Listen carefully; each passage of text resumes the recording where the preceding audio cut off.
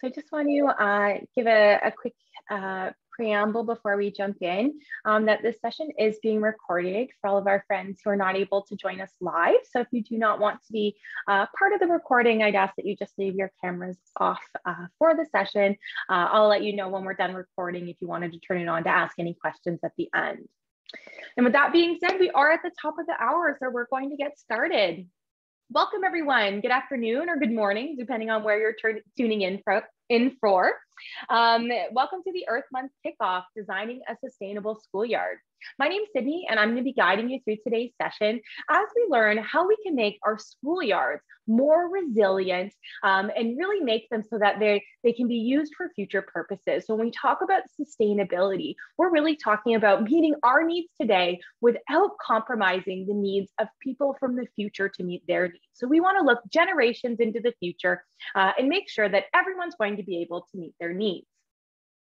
If you're new to GreenLearning, welcome. We are a national charity with a mission to engage and inspire students like you to create a better world. And how we do that is through free online resources about climate change, energy, and the green economy. All of the resources and content that I'm going to be showing you in today's workshop is from our Flood Ed program, which is all about extreme weather preparedness and its connection to climate change. And so as we go through, if you're curious and you want to learn more about some of these concepts, we have an entire free program that can help you learn and really explore these in hands-on ways. Before we jump into the actual workshop, I do want to just take a minute to show my gratitude and thanks for the land that I live and work on. So as you can see, I'm tuning in from my home office today, and I'm located just west of Toronto in Ontario in what's known as Kitchener-Waterloo. This is the traditional territories of the Neutral, Anishinaabe, and Haudenosaunee people. And as you can see on the map, I'm located on that green strip there.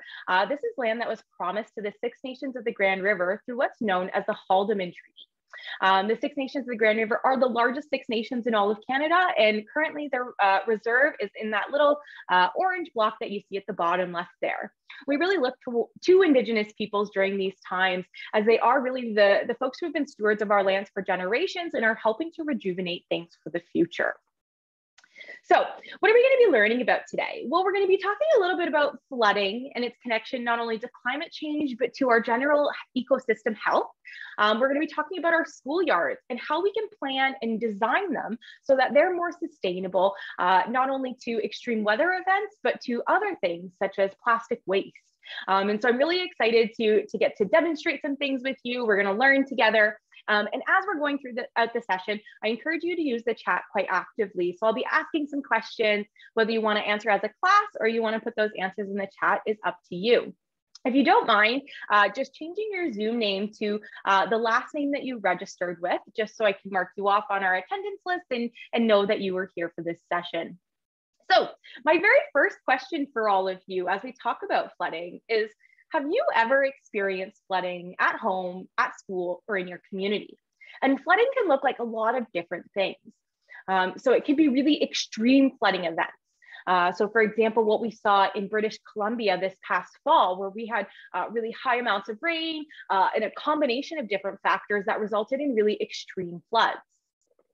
Or it could be a basement flood, such as a pipe bursting at home or even at school. Or it could be even as simple as ponding. So for example, you can see in that far right picture there, water that's not supposed to be there, but is staying there. We call that ponding, and it is a form of flooding. And so whether you've experienced really extreme types of flooding, or maybe less extreme and less damaging types of flooding, such as ponding, flooding is something that impacts all of us. And we're going to learn as we go through how even if we don't live near a large body of water, we can still be at risk for flooding, and we can still do things and make changes so that our schools can be as resilient as possible. So to better understand really what is flooding and who's at risk, we're going to play a little true-false game before we get into the demonstrations. And so how this is going to work is I'm going to read out a statement. If you think that statement is true, you can give a thumbs up. If you think that statement is false, you can give a thumbs down. Teachers, if you want to put the consensus of your class, so whatever most of the students decide in the chat, we can get to know what other classes around the country are thinking about flooding. So my very first question is true or false? In Canada, fires are the most common and costly, so expensive, disaster in terms of property damage. So are fires the most common and expensive natural disaster in Canada? If you think that statement is true, you should have a thumbs up. If you think that statement is false, you should have a thumbs down. And like I said, feel free to put your answers in the chat. Give you a second to think.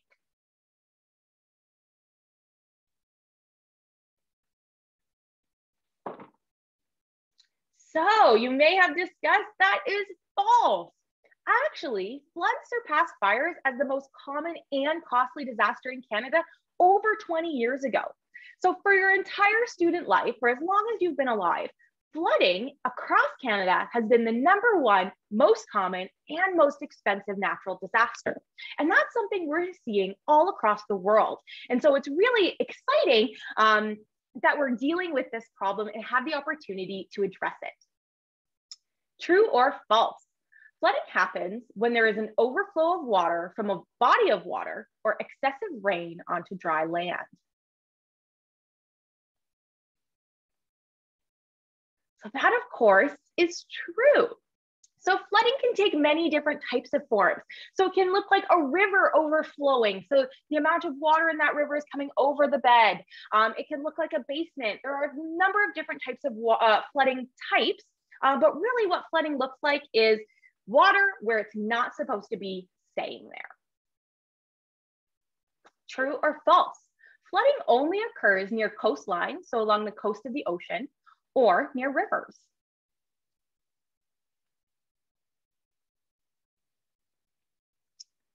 That one as well is false. So flooding can occur really anywhere. It doesn't need to be near a large body of water, but of course, cities and towns who are near big rivers or even along the coast are at much higher risk of flooding, but that doesn't mean that flooding can't occur everywhere. And on that note, true or false?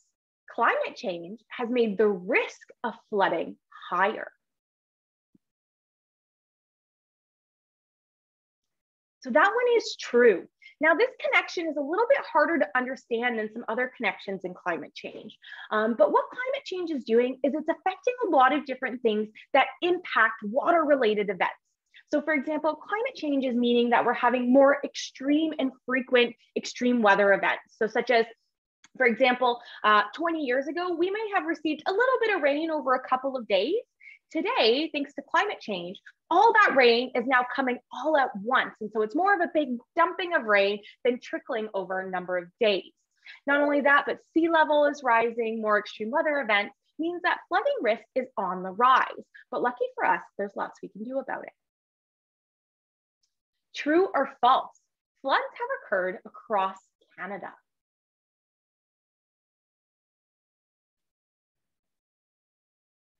So that is true. And actually, floods have been documented in every single province and territory in Canada.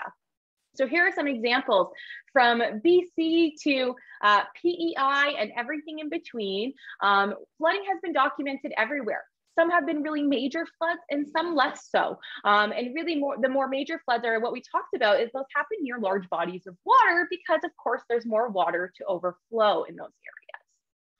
Okay, so now we're going to switch gears a bit. Now that we understand a little bit more about flooding and the risks we're at here in Canada, we're going to get to know a little bit more about what we can do in our communities and at our schools specifically. So how can we make our schools more resilient to flooding?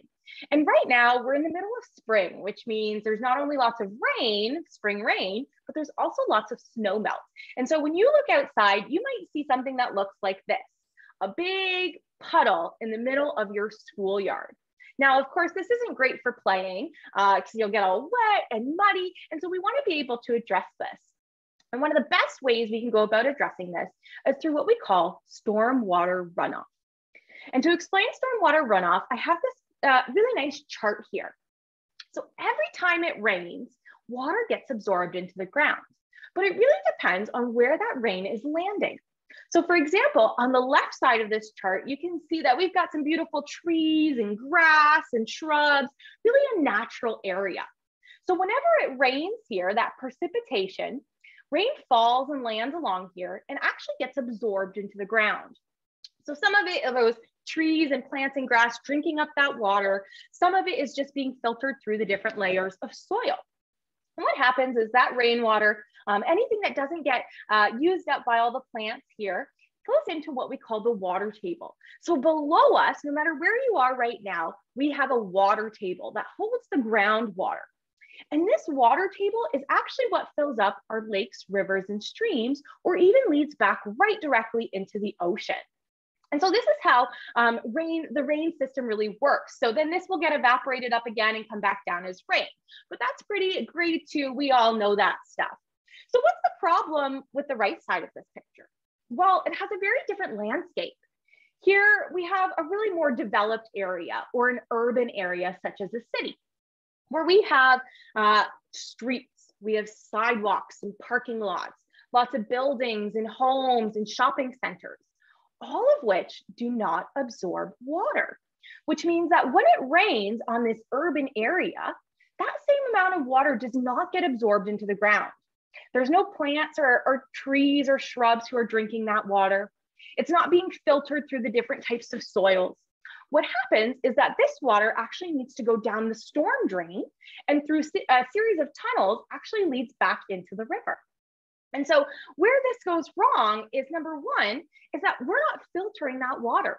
So here on the left side, where it went through all this natural different types of soils and different types of root systems, that actually helped to filter out a lot of toxins out of the water. Over here, we don't have that opportunity. So that water is not being filtered the same. The second piece is that it has the opportunity to pick stuff up along the way. So for example, when it rains, anything that's on the ground has the opportunity to be picked up by that rain and washed along and go down a storm drain. So when we're looking at the example of our homes, and this can be applied to schools or really anywhere that has places that can't absorb water, we're going to see this. So if it was to rain at your house, and let's say you had just washed your car, and you had all kinds of soap and different chemicals that you were using to shine up your car or your bike, and those things fell on the driveway. Well, the next time it rains, that rain is going to pick up all those chemicals and soaps, and it's going to bring them right down into the drain. And again, remember, none of that gets filtered before it goes out into our natural water spaces, such as lakes, rivers, or even streams. And so it's really important that we're not only being conscious of what's on the ground and what we're using, but also that we increase the surfaces that can absorb water. And that brings me to the next piece of our runoff footprint. So when we're looking at the runoff footprint, that really means how much of the water that lands on your surface area is being absorbed and how much can't be absorbed. So when we're talking about these things, there's a term that we need to understand, and that's called permeability. So that's a surface's ability to absorb water. And to explain this, I actually have a couple of different surfaces here with me today. So I have some grass. Actually, these are chives, but it looks a lot like grass. I have some gravel, which is a mix of small rocks and bigger rocks and kind of dirt, really just a mixture of different things. And then I also have a solid hard rock. Okay. And so when we're talking about permeability, we're really looking at a surface's ability to absorb water. So for example, I have a jug of water here with me today. And I hope you're all able to see the switch camera that I have up there. And if you're having any difficulty seeing that, please let me know. So if rain, as we discussed, were to rain on, for example, our chives, that water is going to come and it's actually going to be absorbed by that soil and by that root system. And what's going to happen is those roots are not only going to slow down the flow of water, but they're going to help filter that water. So then when it comes to the water table and goes back into our rivers and streams, it's cleaned out of a lot of toxins. So we would consider grass and soil to be completely permeable. All the water that lands on here gets absorbed. Now we come to the middle, we come to our gravel. Now this one's a bit of an in-between. So of course, rocks don't absorb water, but since they're so small, it does allow water to fall in between them. So when I pour water onto gravel, some of it actually might run off. So some of the bigger rocks might repel some of that water. It means that it needs to find somewhere else to go, but a lot of that water is going to get absorbed. This is what we call semi-permeable. So it absorbs some water, but some of it also runs off. And in our last example on the far side over here, the rock, if I was to pour water onto this rock, no matter how much I pour, none of that water is getting absorbed. It's all going to run off, okay? And so this is what we're talking about when we're referring to permeability. So heading back over to our chart here, we could classify these different areas using some different examples. So a permeable surface that we might find in our school ground might be grass or dirt or anywhere where we find trees or plants. In the middle, semi-permeable, meaning some of the water gets absorbed and some doesn't, we find things like gravel, which has those little rocks where some of the water washes off, some of it gets absorbed, or things like pavers, where the actual paver might not absorb water, but thanks to all those little cracks all around it, water has somewhere to escape to. So we kind of put these in the middle as semi-permeable. And then on the far side, we have non-permeable. So these are the surfaces that don't absorb any water, and anytime water falls on these surfaces, they need to find somewhere else to drain to. So those are, for example, rocks, big rocks, asphalt, sidewalks, so anything that doesn't absorb water, okay?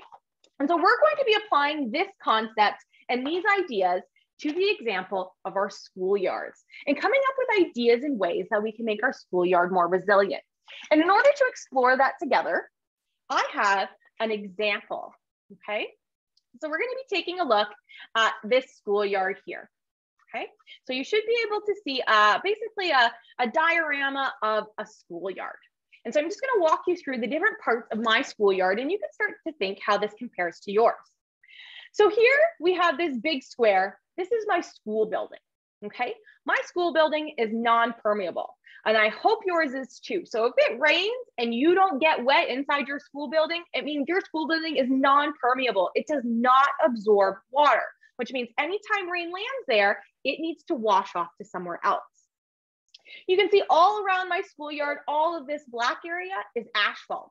Some of it's used for a parking lot around my school, and some of it we use for our playground where students play. Over here, this smaller gray box is actually a portable, okay? Also not permeable. Over here, we have some gravel, so some little rocks that are semi-permeable, and then we have our field over here, which is all grass and permeable. So what happens when it rains on this surface? So I'm going to use my jug of water and just pour here and we can explore. So when it rains in my field area, all of that water gets absorbed, okay? And it gets filtered and it goes down into the water table. Now, when water lands on my asphalt or on my portable or on my school building or on my parking lot, none of that water can be absorbed. And you can see it's all draining to one central place in the middle. That's my storm drain.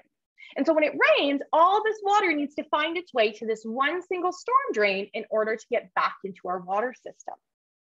And this can cause issues. So for example, if there was litter, I don't know about you, but outside right now with all the snow melt, there's lots of litter in my neighborhood. So for example, if there was a piece of garbage that somebody dropped from the portable here, maybe a receipt fell out of somebody's pocket when they were running around in the field here, maybe something blew out of a car over here. All of these pieces that are now in our environment, when it rains, have the opportunity to get picked up by that rain and go into our storm drain. So again, if I was to pour water or rain along here, you can see how easy it is for these pieces to get picked up and then washed down into the drain. And actually something interesting just happened where that debris did not get picked up and go down into the storm drain. What's happening now is it's actually clogging my storm drain. And so what happens the next time it rains is that water is not properly going to be able to get out. And we're going to have a backup, which is going to cause some ponding or some flooding in my schoolyard. Now, there are a number of things that we can do to increase or improve the sustainability of our schoolyard. So let's take a look again and look at what our toolbox is of items that we can use to make our school more sustainable. Now, this is not an extensive list. This is just to get us started.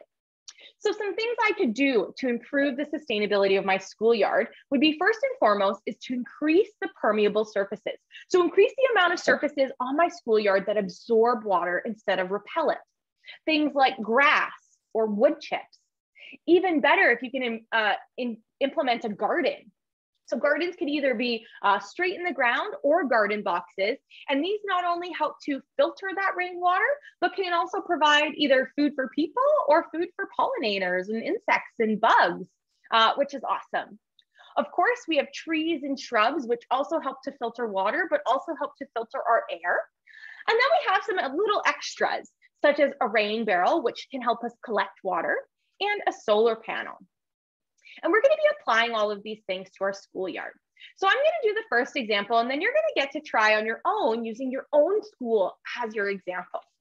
So when I'm looking at my schoolyard here, the first thing I want to do is increase the permeability. So I want to get as much surface area as I can absorbing water. And so what I might do is I might increase the grass area. So I've got some extra grass here, and I'm going to increase my grass area, and I'm going to make my field much, much bigger. Okay, so the very first thing I'm going to do to make my school more sustainable is I'm going to increase my field area. Now I'm still going to leave a little bit of asphalt in case anybody wants to play basketball, so we can still be realistic when we're planning for our schools, and still think about the needs of the people who use this space. So I'm not going to get rid of my parking lot because people still need to park, but I see an area where I can increase this. What else might I do? Well, looking at my toolbox, I might want to increase by adding trees or shrubs. So my trees and shrubs are in the form of plasticine. So I might add a tree over here in this corner. I might add some shrubs in the field, maybe along the edge. Maybe I might even add some shrubs around the edge of my parking lot. I can really add these wherever I want, wherever I see fit. And I know what kind of benefits those are going to have. I might even add in a garden bed here so that I can grow some of my own plants. And, you know, I'm going to need water to water those plants. And so I'm actually going to install a rain barrel right beside my portable.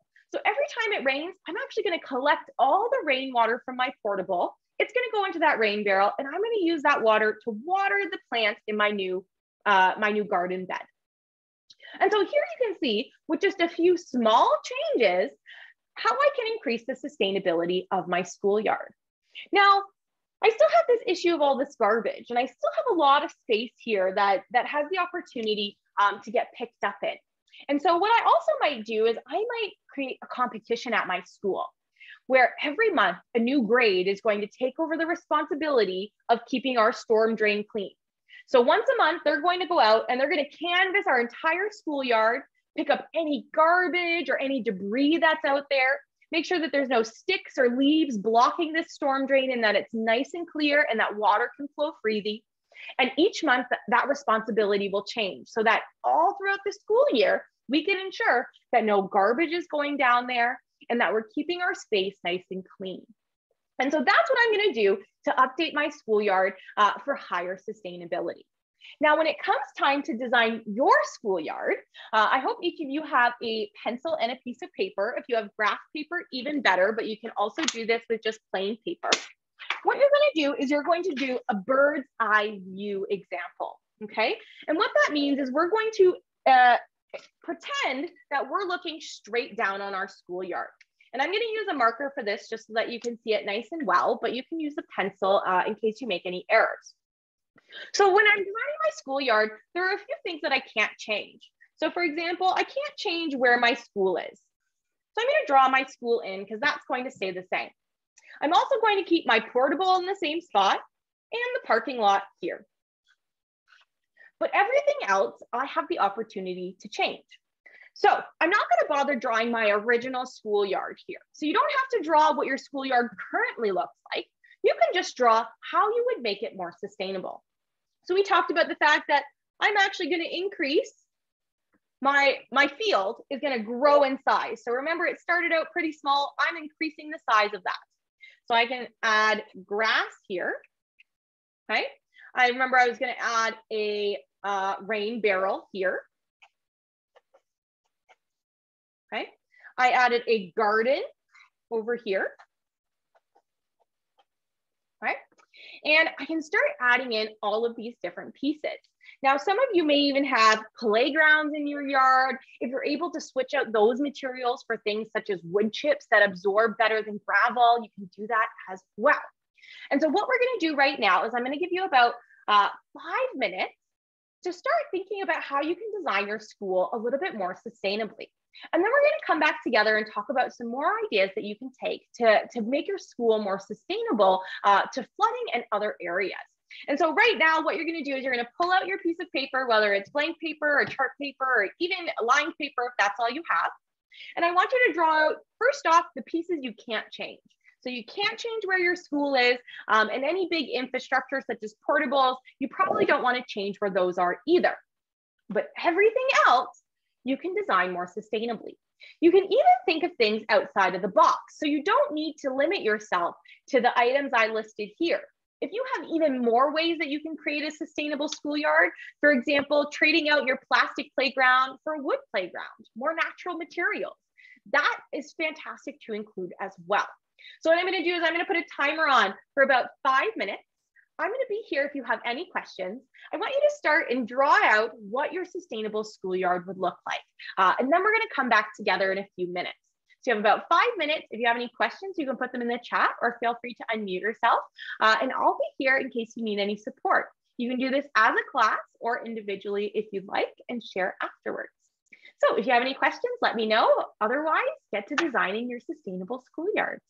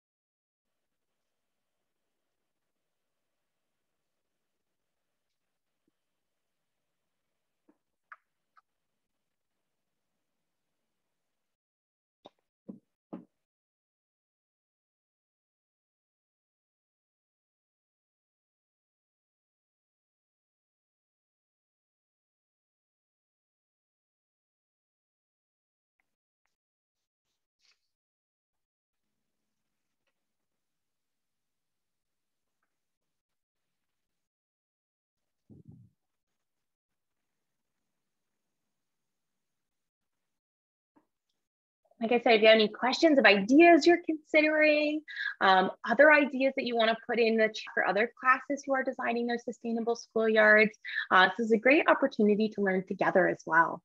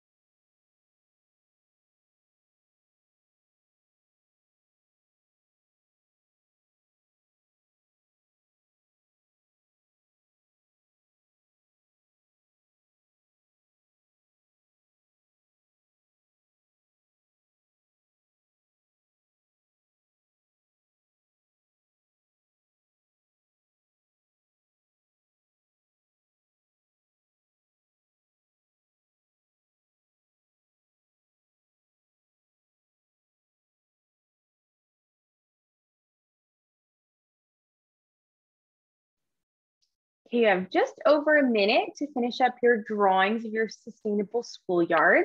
If you need more time, you can let me know in the chat, but after that, we'll move on. So finish up what you're drawing and the conversations that you're having, and we'll come back together in just under a minute.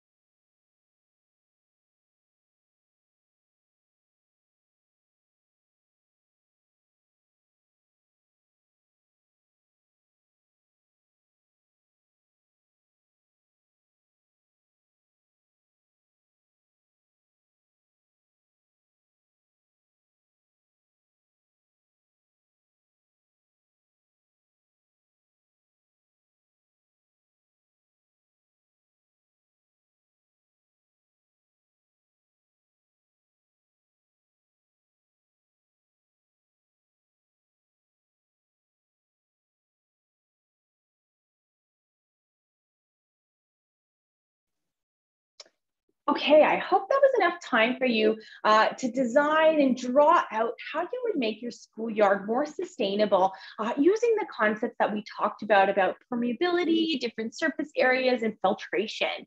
So I hope you were able to add lots of permeable surfaces and add natural elements such as trees and shrubs and gardens to help filter water even better. Now we're going to switch gears a little bit, and I want to talk about the Flood Ed Challenge. So as I mentioned, if you're interested in learning more about flooding and all of these concepts that go along with it, we have an entire program that is completely free online on our website that you can go to learn more about this concept. Part of that program is that we actually have what we call the Flood Ed Challenge. Now this is where you have two options. You can either plan for flooding or you can take action for flooding. And either one of these would qualify you to participate in our free challenge where you can win up to $1,000 in prizes, which is really awesome.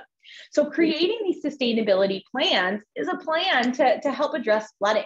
If you wanted to take action, you could do things such as adopting a drain, whether that be on your school property or in the community where you take the responsibility of keeping that drain clean. Even planting things such as gardens, trees, and shrubs are also all eligible activities for the challenge. And if you are looking to take on any of these challenges in your classroom, feel free to reach out to me. I have lots of resources and funding that I can connect you with in order to bring these projects to life. So I encourage you all to register for the challenge. The second piece I want to talk about is that we have a full suite of Earth Month activities going on, including a lot of our flooding events. So this entire week on this, our Earth Month activity calendar, which is free to download on our website, you can see we have a number of different activities that add to what we were talking about today. So for example, tomorrow's activity is the runoff footprint. So when we're talking about our schools, we can actually calculate exactly how much water is going to fall on our school every time it rains. So that's the volume of water. So for example, if your schoolyard looks anything like mine did and has a lot of asphalt, more than half of the water that falls on your school is not going to be drained away naturally. And so that's what the runoff footprint helps us calculate. And we have a full activity that'll walk you through step by step how you can calculate the runoff footprint. And it involves a lot of measuring, whether you want to measure in person and actually get outside and measure your schoolyard, or you want to go on Google Maps and use the measurement tool. We give you a couple of different options in a couple of different ways. From there, you can take really any activity or challenge that you want from the program. Not only that, but we have all kinds of other activities, including other workshops around art and plastics if you want to learn more. Now, we do have about 10 minutes, and I do want to share with you the winners of last year's Flood Ed Challenge. So what the winners of last year's challenge did, who won $1,000 for their school, was they actually created a guided walking tour, which educated their community about how water interacts on their schoolyard. So for example, they had a big flood in their schoolyard every single year where they actually had used pylons to mark off an area on their schoolyard where students weren't allowed to play because of the amount of water that goes there. And so they actually created a walking tour that explained to their community what was happening here. They explained the water table that was below us. They even explained the watershed. So for example, Every time it rains, all of our water drains to one central place, depending on where you're located. Usually it's a bigger body of water. So if you're near a large lake or even a bigger stream or even close to the ocean, you'll know that that's where that water leads to.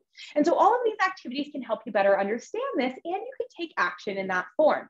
The runner-up from last year installed rain barrels on their greenhouse to help collect some of that runoff water and reuse it again, so that it's not just going to waste and going unfiltered back into the system. It's actually being used to water the plants inside their greenhouse. There's lots of different ways that you can take action on these pieces, which is really exciting, and you can take part of the challenge and join classes from across Canada who are taking action here. Now, I would love to give an opportunity to share, and so I'm going to stop the recording now and open it up that if schools wanted to share the work that they